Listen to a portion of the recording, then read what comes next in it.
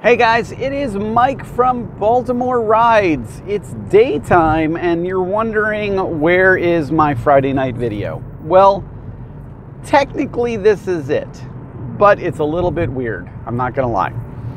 So I've been contemplating doing this for a while, never really had the gusto to do it, and I decided last night that I was just going to do it. So last night, we're talking again about Friday. Here's what I did. I went out on the road about noon, 1 o'clock. I got to DC by about 2 o'clock in the afternoon. And Lyft was my primary app. Uber was my backup. But I decided that I was going to work straight through the night. And that I was going to wrap up in DC and then go to BWI to catch the 4 a.m. business. And that's kind of what I did. So let me kind of give you a breakdown of how the night went.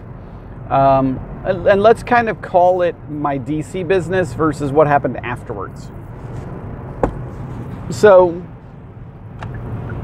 the night went pretty steady. I wouldn't say it was an amazing night. It really was not a busy Friday night in DC. I mean, that's a clear answer for sure. It was just not busy in DC yesterday, but it was steady. And so I did $152 with Lyft and about $95 with Uber while I was in DC. Then I did about $50 more with Lyft this morning. And so what happened was I got to the BWI airport about 4 a.m., 3:45, 4 a.m. after I got some breakfast. And I was still feeling pretty full of energy at that point. I hadn't run out of steam. I wasn't really starting to get sleepy at that point. So I logged in with Lyft. Again, I'm focusing on Lyft because I have a bonus I'm shooting towards. Uber has not given me any incentives yet. I don't really know what's going on with that, but I'm done sending them messages and I'm done calling them. At this point, I've done everything on my part I can. It's up to them really to decide, do they want to or don't they? And that's not really my say, it's theirs. So I got to the airport. I left my Lyft app running. I did not even log into Uber at the airport. And I got the very first ride that I got, which didn't take long because I came into the queue at 17, 18, something like that. So within about an hour, by about, let's say 5:30, I got a ride request and ironically enough, to take me from BWI to Reagan because somebody's flight got canceled and they were redirecting them to Reagan for a flight out. So I raced down to Reagan, and then I got a couple small fares from Reagan that put me basically in about the $50 range. And I drove around DC for a few minutes longer because there was some early morning surge. I'm going to call it like primetime surge. I don't care what word we're using for it. There was some early morning activity, but it evaporated fairly quickly because it's Saturday morning. So then I decided that, okay, let me go to Baltimore and see if I can get any final business. And I did a couple trips in Baltimore, very small dollars, nothing really exciting. And then the Lyft app said, hey, you need to take a 6-hour nap. So my plan is to work through today. I have not gone home yet. So the last time I saw home was Friday at noon, 12:30 when I left the house. I'm going to keep working tonight. I'm on my way to DC now. It's about 2 o'clock. I should be there by about 3:15. And I'm going to work Uber for about an hour or so until about 4 o'clock, which is kind of the six-hour reset for Lyft. And then I'm going to start back all over again for Lyft. And my goal is to, I don't know how to put this. Honestly, my goal is to make as much money as I can this weekend. I'm going to work straight through the night again tonight, and then go to BWI this, early Sunday morning, see if I can catch some Sunday morning flights. If I can get there early enough into the queue, and then stay on the road for probably, a good portion of Sunday before I finally call it quits. And then I'm going to take Monday off and crash. Now, a lot of you guys are thinking to yourselves, holy crap, Mike, what are you doing? But, look at it this way. My kids have been off school most of this week because of the cold temperatures. Lucky's been sick, just blah, blah, blah. A lot of different reasons. And they were off all last week, and they saw a good bit of me both of those weeks. So rather than going home and sleeping for, 8 hours plus, which is really what I do, I crash when I get home, and then having to get back up, race back to DC, and potentially missing business and that power hour bonus, this keeps me active. Like, I got 2 or 3 trips this morning during the 8 to 10 power hour, and before it conked out and said I needed to take a break for 6 hours. So,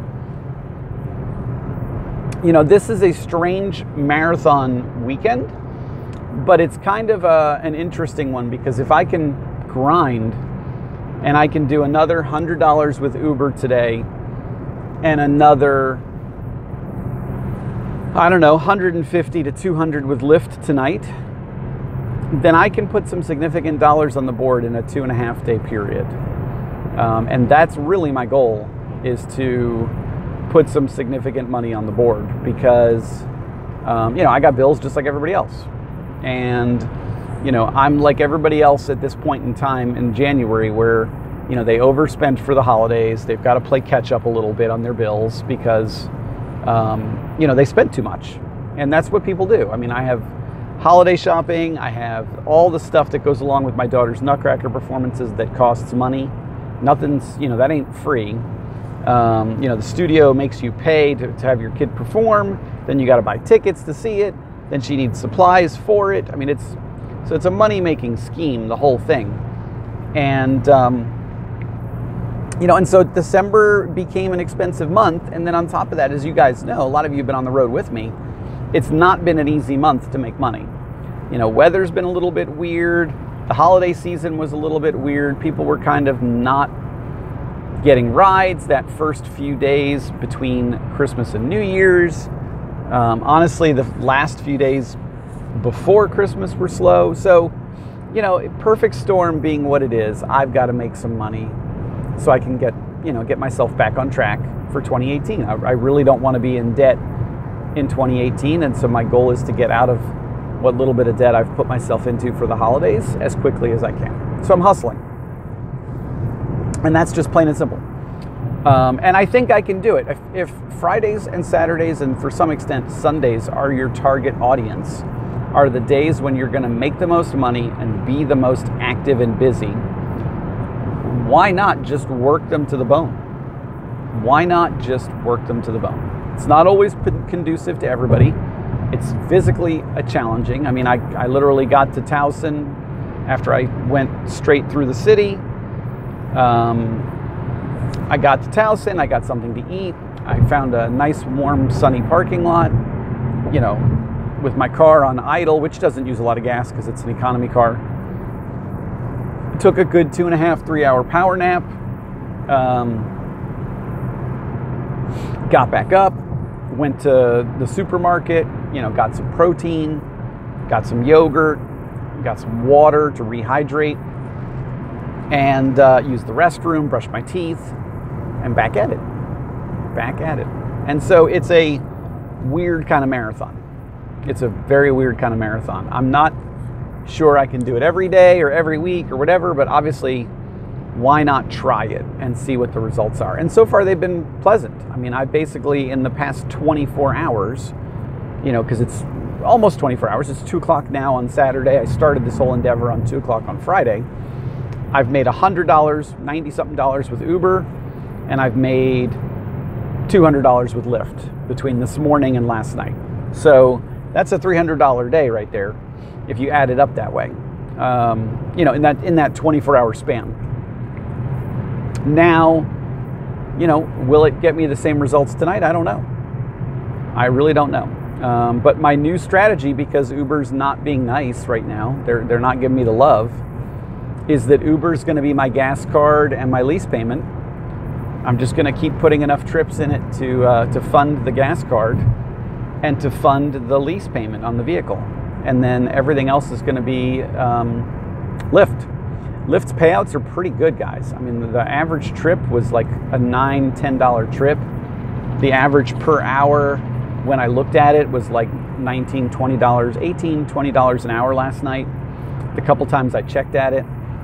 You know, so I was grinding and I was making good money. There weren't a lot of long trips in there, but there were a couple, and they helped the average out. I'm not gonna lie. You know, you get a couple good long fares in there and it definitely helps your average. And I'll take those, you know. Sometimes that's just the luck of the draw. But it was also a lot of little trips, just hopping around, a lot of pool rides. Southeast and Northeast are very good hunting grounds. You know, U Street was really disappointing last night, and I will talk about this. I've talked about it several times, but U Street at bar closing is very disappointing. And it wasn't because it was quiet. It was because it's super saturated with drivers. And I started my night in Southeast. I drove kind of all around the city because rides take you everywhere. But I kept making my way to the east side of DC, Northeast or Southeast, because those areas get the least amount of love from Uber drivers. They really do. You know, a lot of Uber drivers don't want to go over there. They don't want to drive in Southeast. They don't want to drive in Northeast because they're rougher neighborhoods, they're sketchier neighborhoods, and I'm not being mean, I'm just being truthful. And I think a lot of drivers are wimps. I think a lot of drivers are afraid to go in the hood. And I'm not. You know, I'm not. If you treat people the right way and they treat you the right way, everybody's copacetic. You know, were there a couple times where my customers stank of weed and I had to like lower all my windows in 10-degree weather and kind of vent my car after they got out? Yeah. You know, they were definitely a little funky, but there were a couple times when, you know, I got people that were going to work or coming home from work, you know, second, third shift, you know, $7 trip, and they're giving me a $3, $4 tip. So, you know, they're good people. They're willing to pay somebody, you know, to give them a ride, because a lot of times they don't own cars, and transportation's expensive. And so, you know, they just need to get from to and from where they're going like the rest of us. That's the fair way to look at it. So, you know, the burbs, Silver Spring, Hyattsville, Bethesda, College Park, Suitland, you know, all these areas kind of on the outskirts of the Beltway are money-making areas where the trips tend to be a little bit longer. You know, an extra mile or two adds on. There's not as much traffic. There's not as much traffic lights and congestion as you get down in the heart of downtown, the city. So you don't end up getting stuck playing the time game as much. You can get from one trip to another quicker. And, you know, that's how you make money, guys. That is how you make money. You know, I don't want to get stuck down in downtown where there's a traffic light every block and it's just red light, red light, red light, red light, red light the whole way, when I can drive in the suburbs and a lot of them aren't red lights. A lot of them are, you know, roads, and you just get there. So that's my adventure for Friday. So final answer numbers are roughly $300 for the past 24 hours. You know, we'll call that 2 p.m. Friday to about 1 p.m. Saturday when I called it quits. So, well, it's really earlier than that. It's really like, you know, 11:30, 12 o'clock when I took a nap. But just to call it so that now anything I do from, you know, 2 o'clock on as I'm heading down to DC will be Saturday numbers that will count for Saturday. And I will do the math and, you know, back out whatever was done this morning so that you guys have a sense of what's what.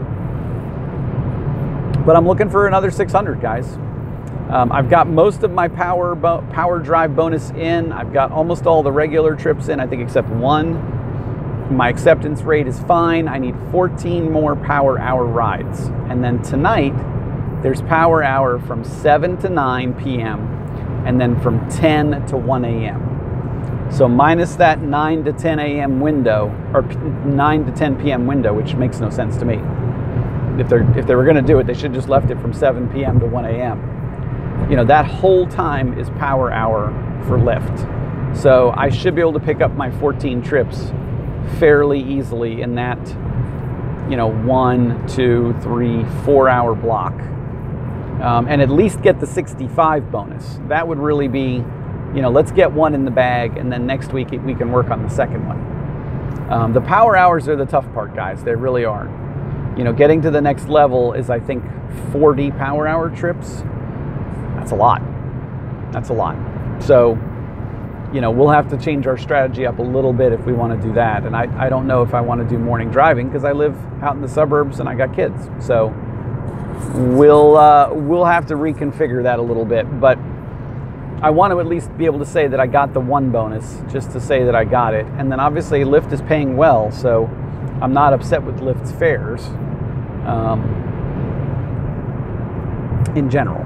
So, you know, and I did $100 with Uber last night. Not even really trying, just, you know, the moments when it was quiet and I turned on both apps, whatever came first came first. So, you know, there was money to be made with Uber, but I just am disappointed with them because they won't reboot my incentives, and that frustrates the heck out of me, because that's good money that I was making steadily for, you know, 3 months or so.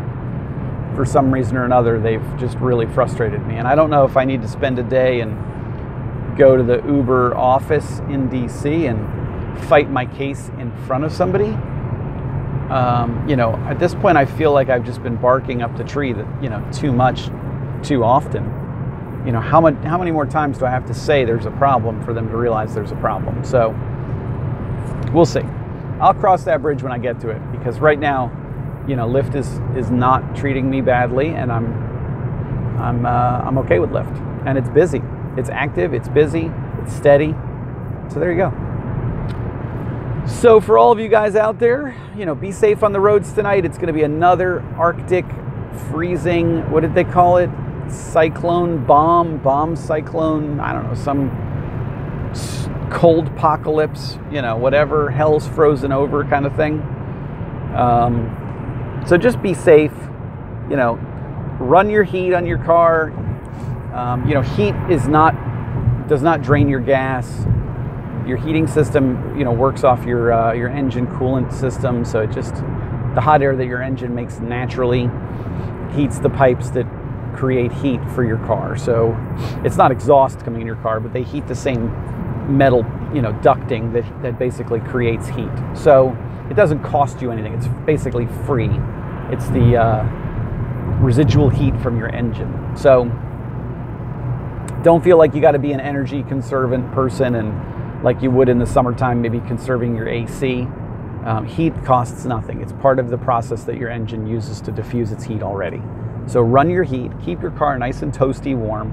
Your customers will appreciate it. You know, that's typically the first thing out of their mouth when they get in your car is, holy crap, it's cold. And it's, you know, it's a great little conversation starter, especially when your car is, you know, nice and toasty warm, and, you know, they can just kind of get in there and, you know, just kind of soothe themselves with that heat. So, you know, do that as a customer service piece, but also to keep yourself warm. You know, why make yourself suffer if you're going to be in your car tonight in these cold temperatures? You know, keep yourself toasty warm, stay healthy, don't get sick, and, you know, be safe out there, guys. So I'm going to get back into it. I'm heading down the road. I wish you guys all the best of luck. I will report out when I quit at some point in the wee hours tonight before I take break number 2. So I will talk to you guys later. Bye.